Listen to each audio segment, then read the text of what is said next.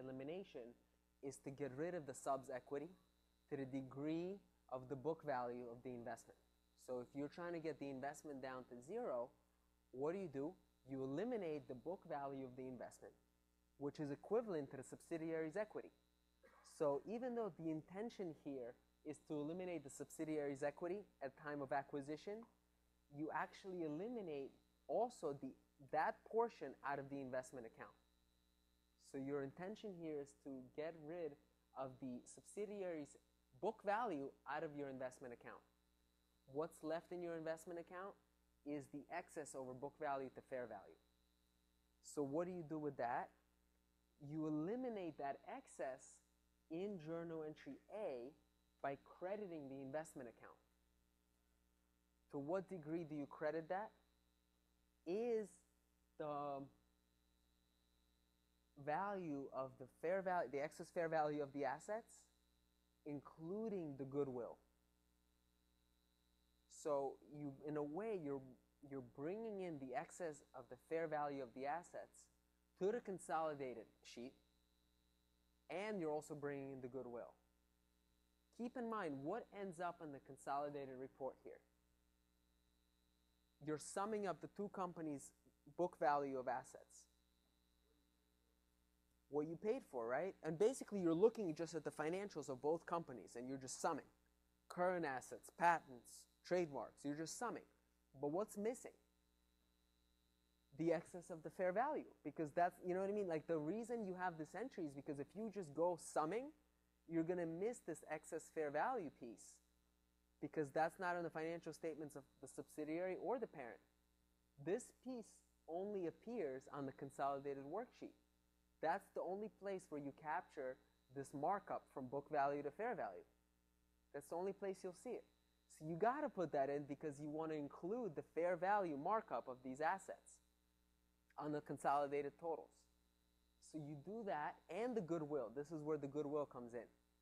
And the goodwill. And this happens to equal 200. Is that a coincidence? No. There's very rare coincidences in accounting. So the idea is that why is it not a coincidence? Because we've seen this number before. No? What was the 200? We've seen it. That was the excess, which included the assets and the goodwill. So all we did was translate that table that we looked at earlier into the journal entry. That's all we did. We bucketed it into the journal entry because why? Because that excess is what we're looking to put on the consolidated report. We're going to use the consolidated worksheet to do that via journal entry A. So the intention of journal entry A is to first mark up the assets to their fair value, second, record the goodwill, and third, eliminate the equivalent amount of those two out of the investment account. So that's sort of why, that's like why we're doing it. How we're doing it is the next level. I think you guys know how we're doing it because we saw the numbers before. You know, we saw the numbers, so that's okay.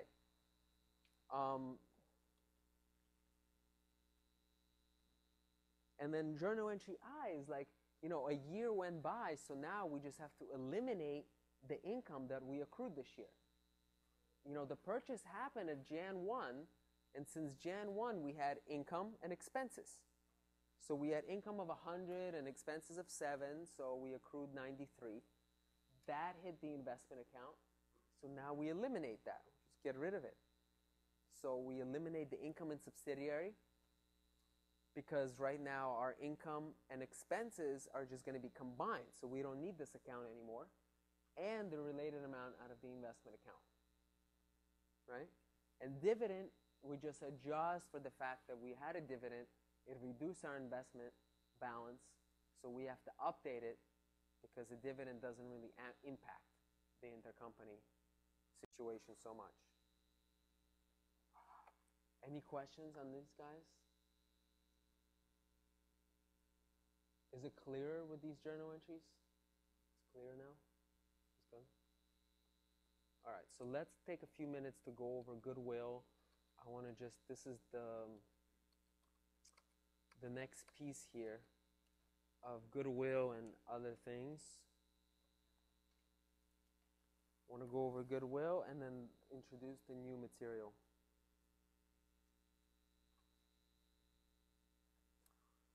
So in terms of Goodwill, subsequent to the years of acquisition, we have to examine this underlying asset that created the Goodwill. We want to make sure that there's still that excess. What is Goodwill? It's the excess that we originally recorded because the purchase price exceeded the fair value. Purchase price of what? Of a specific asset, of a company. That company is now where? Well, we still own it. It's out there in the market. It's still operating.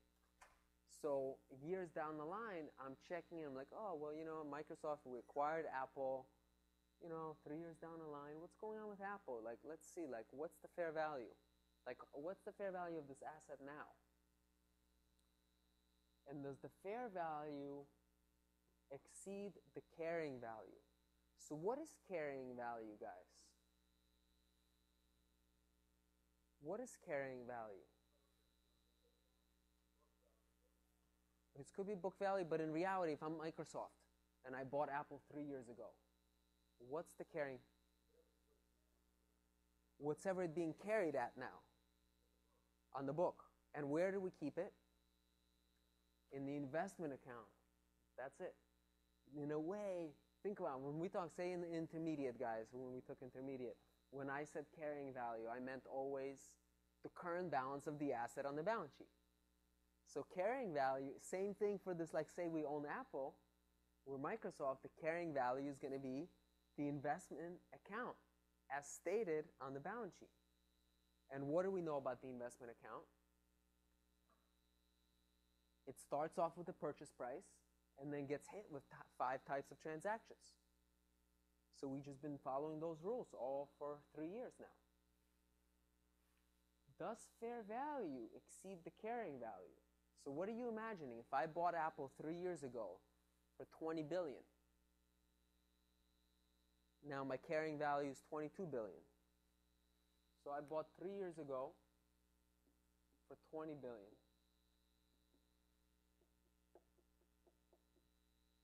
Now, on my books and records, it says $22.5 billion on Microsoft. What does it mean? Does fair value exceed carrying value?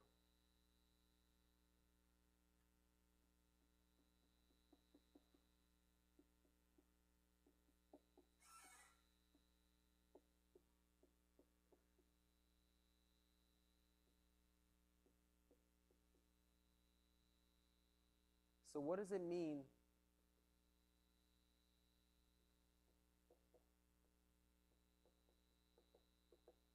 What does it mean that's going on here exactly is that, I bought originally Apple for $20 billion, so the fair value must have been $20 billion because that's what I paid for it.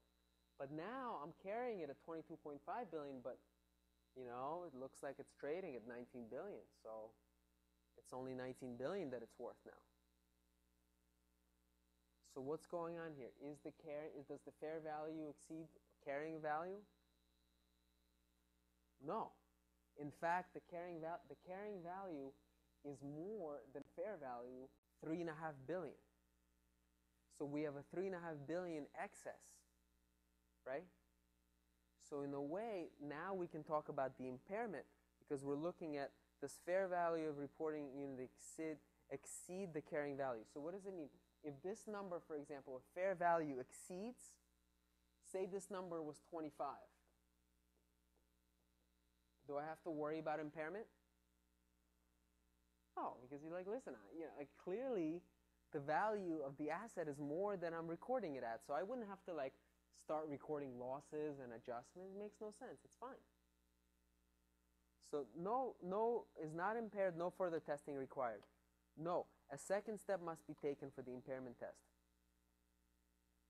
You basically allocate Apple now, the fair value, to all the departments and the assets, and you're starting to see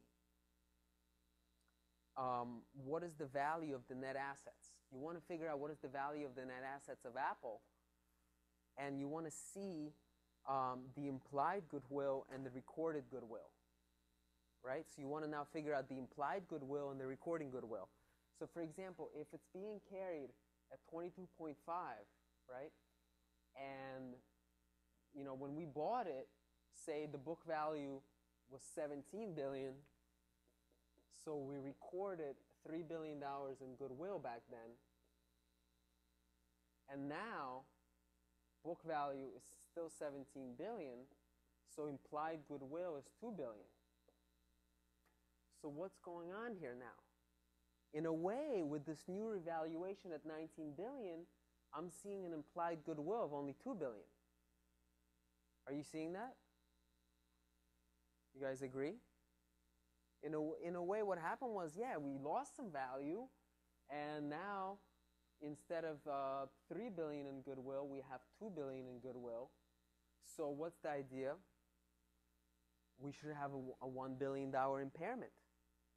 And that's when you get to sort of this chart of understanding, yes, there was devaluation, and now what we have to do is figure out the value of the goodwill. And now, is the implied fair value of goodwill less than the carrying amount? So you figure out the fair value of the goodwill is actually $2 billion, and the carrying value of the goodwill is $3 billion. So you're like, okay, I have a mismatch. My goodwill is worth $3 billion. The reality on the ground is telling me that goodwill is worth $2 billion. So I have to make an adjustment. How do you make an adjustment to goodwill? This is basically what you do is you revalue it. So I'm like, okay, the goodwill is actually $2 billion. It's not $3 billion. So I'm going to credit the goodwill amount by $1 billion, and I'm going to debit impairment of goodwill as an income statement account for $1 billion. This whole idea of outside ownership. What does it mean to have outside ownership? It means that you basically have a company where the parent acquires 80% of a company and 20% remaining piece is owned by the investee company. So for example, I was talking last class, say Facebook, I don't know the exact amount of the IPO percentage, but usually with IPOs, you don't know the percentage IPO'd. I don't know how much that IPO'd, but say the IPO was 70%. That means 70% of the company is owned by the public. Say Mark Zuckerberg now only owns 20%, and 10% may be owned by some hedge funds or investment firms still. So Mark Zuckerberg is actually a minority interest owner of a company called Facebook. It's majority owned by the public. And if you look on the internet, you could always get the top 10 shareholders. It will be probably some hedge funds, pension funds, mutual funds, and then a lot of institutional investors like insurance companies. And you'll see that that's the true owners of Facebook. How does that play out in the game of management? Hedge funds sometimes they like to control. So they come in and say, we want to change the board around, we want to change the lawyers, we want to change the auditors, we want a fresh look. We nominate a new CFO, things like that. They can shake you up a little bit. If you're a minority owner, you may not have your choice on who the lawyer is or who your CEO is. Or it could be like, listen, he still owns 30% of the company. He likes to have his own management. He's still deeply rooted in there. We're not looking to change anything. Like what he's doing, leave it the way it is. Whatever he wants to do, let him do it. And it could be like that. But a minority owner, in a way, that's what it is. And a lot of times that happens in companies. Like Visa was IPO, maybe, but the family maybe kept 10%. Why would you keep a certain percentage? It's basically you keep it because you don't. Maybe the value will double in 2-3 years. So you want to, with something, with Facebook, say it IPO'd at a $50 billion valuation. Maybe in 3 years it's going to be worth $150 billion. So that 30% stake is now worth $15 billion, but in 3 years that $15 billion will be worth $30 billion. So he's like, listen, I want to give it some time, maybe give it 10, 20 years. Let's see what happens. So people don't want to sell out the whole thing, right? And when you're buying a foreign subsidiary, a lot of times foreign companies don't like to sell the whole company. right? A lot of times when you look at like oil companies going to Africa and buying companies there, Chinese companies now trying to buy up oil and coal in Africa, a lot of times those companies, they don't let you buy the whole asset. They'll give you tax, because why? They want to retain control of the local asset. You know, if it's an oil company, they're not going to give it the entire thing away, because they want to keep the infrastructure, they want to keep the control of the flow of the resource, and ultimately it's a way to sort of have that additional check in terms of who controls the power. Now we're going to start looking at it from a reporting perspective. How do you record this outside ownership on the consolidated financial statements? So if the parent consolidates the subsidiary 100%, right, but 20% of this whole structure of the subsidiary is actually owned by somebody else, what happens, you'll start seeing, is in the equity, it will say non-controlling interest in the equity section. And that means this amount of equity is owned by an outside owner. And we're just showing you on our financial statement that there's a piece of the company that is not owned by us, right? So that's sort of the idea of what's going on here. And that gets consolidated in, and you're showing it on the parent side. So some of the complexities that appear in terms of having a minority interest is that you have to keep track of the balance of the minority interest as a roll forward. It's kind of like the investment account. Like, you want to keep track of the balance of the minority interest, because it starts as a certain balance, and what does it accrue? What does it start accruing? It starts accruing allocations of income. It starts accruing distributions of dividends. It starts accruing amortizations of the deferral of assets and things like that. So in a way, the minority interest, it appears like an equity investment inside of your company that just belongs to a foreign shareholder. So in a way, everything you do with the investment account, you also do with the minority interest. And that's sort of the way to work with it, is to update it to its appropriate balance.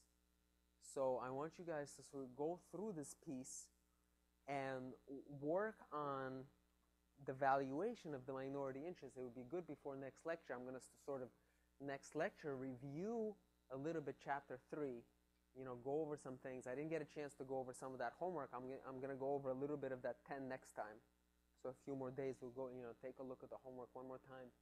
And please, guys, read these slides in terms of what's going on with the minority interest, because I'm going to go into the technical aspect of how to roll forward the minority interest from start to finish. And you want to go over the example in the book to get a fresh understanding of how you do this and how you work with that consolidated. In the consolidation sheet, we add another column called minority interest. So I want you guys to work with that, and we'll have an example on how to roll it forward. Okay? Any other questions, guys? On anything that's going on now? The hedge fund, we have the hedging case study. Yeah, there he is. The next homework due is going to be Monday night. So I'm going to post the next homework tomorrow. For chapter 4, we're going to have the homework for chapter 4, then go over homework on Tuesday, and then Thursday we'll do an exam review.